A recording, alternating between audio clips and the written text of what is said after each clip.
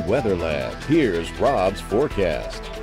Welcome back. Well, the pattern remains unsettled, relatively unpredictable over the next several days, eventually getting milder into the weekend, coming to a crescendo with high rain chances on Sunday, followed by a shot of winter for Monday, Tuesday, Wednesday of next week. Temperatures getting back to where they might be sometime in January after a pretty strong cold front, and maybe even a light freeze in our future as well. But in the near term, plenty of showers, plenty of clouds out there as well. And Justin Terro getting this weather shot from Mamou, Hotel Kazan.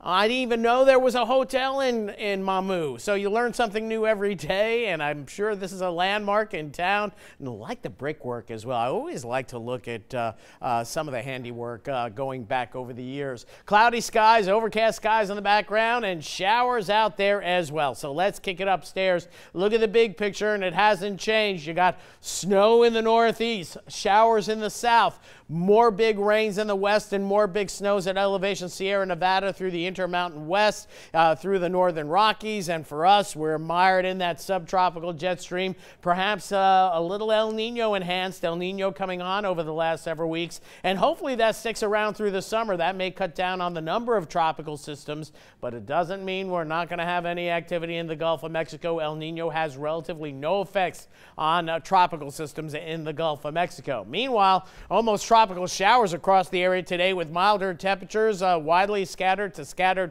showers. Not much thunderstorm activity, mind you. Maybe a rumble of thunder near the coast. We have showers moving generally from the west-southwest to the east-northeast following the wake of that warm front. Pretty nice little shower that moved through KATC and then north side of town, now moving out into northern portions of Upper St. Martin Parish, right around the Cecilia area, and a few other showers around about into Acadia Parish and then up toward Evangeline Parish as well. So we have the showers out there, but the model suggesting things are going to quiet down as the night wears on, but still predictive radar latest run keeping some showers and maybe some storms up until about 10 o'clock tonight. And I think it settles down. We have some fog moving in overnight, and then you can almost see a frontal boundary if you watch the wind barbs here approaching us as we get into tomorrow, and that's going to lead to on and off showers once again, maybe a rumble of thunder as well. Here's that warm front. We started out upper 50s to lower 60s, then that front working its way to the north, but now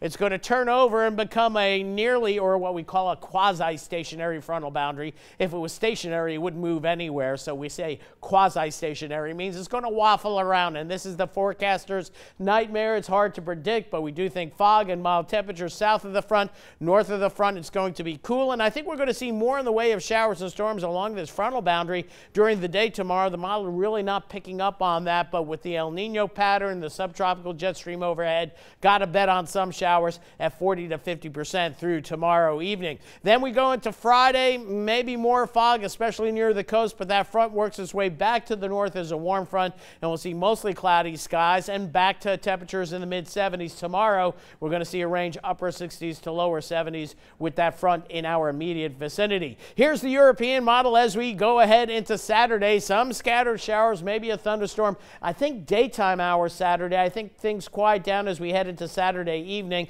Then going into Sunday, warm initially, but a strong front will be pushing on through. Notice the temperatures here, mid-70s. I don't think we're going to see severe weather with this front. There's going to be some dynamics with this for sure, but mostly I think on the backside, the cold air may outrun any storm dynamics. But showers and storms Sunday, and then temperatures plummeting into the mid to upper 30s Monday morning. I think the clouds stick around. It's going to be a cloudy, cold day. Temperatures holding in the 40s, and with a north wind at 15, that means wind chills will be in the 30s and maybe as low as the upper 20s in the morning, and then back into the 20s at night. Now notice we're showing a little precip here on Monday night. A little bit of a disturbance riding in the upper parts of the jet stream will be pushing on through, so maybe light rain, but I wouldn't be surprised if we'd see a little sleet pellets, although the model not showing us that. But windy and cold. We get into Mardi Gras morning, 36 with a wind chill in the mid to upper 20s, and then Mardi Gras afternoon, mid to upper 40s to near 50, but at least we'll see mostly sunny skies.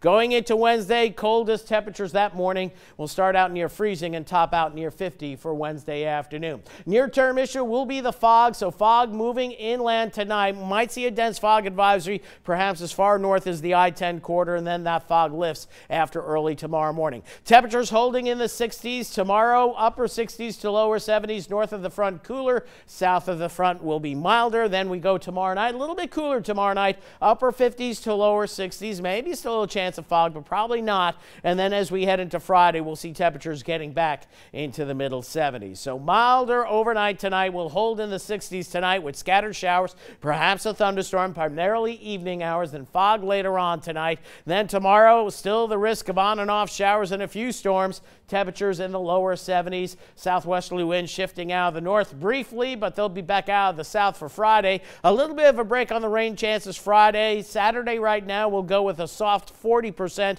Temperatures in the upper 70s. Rain will be likely and some embedded storms Sunday, followed by that winter chill that returns. Our temperatures to mostly 40s for highs and overnight lows in the 30s. And come next Wednesday morning, Ash Wednesday morning, we could see a freeze. So keep that in mind. Planters, gardeners, and lawn workers, and everybody else that works out there. All right, thanks, Rob.